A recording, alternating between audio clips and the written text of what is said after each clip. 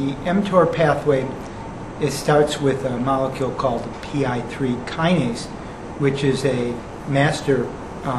protein in many cancer cells, which is activated either through cell surface receptors or a variety of other means, and it downstream activates a protein called AKT, which through a series of steps activates a molecule called M-TOR, which causes cell growth, proliferation, and also promotes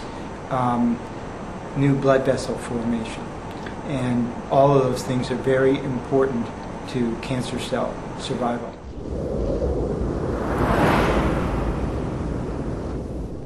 There is data to suggest that the most aggressive kidney tumors have high AKT levels, and there's also data to suggest that kidney cancers that have associated with a lot of poor prognostic clinical features in the patient, such as anemia, high calcium, high lactate dehydrogenase, a poor performance status by the patient, or a short disease-free interval from the initial diagnosis to the time of treatment, are things that are associated with the poor outcome. And the initial studies that led to the approval of the drug temsirolimus or Toracel were conducted in that poor prognostic patient population, and that was the group that was shown to have the most benefit.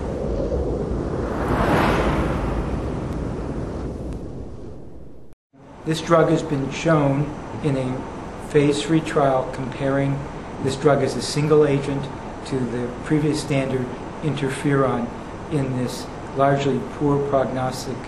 patient group to prolong overall survival by 50% relative to interferon alone. It is the first drug in many years to be able to show that it can prolong overall survival in a population of patients with kidney cancer.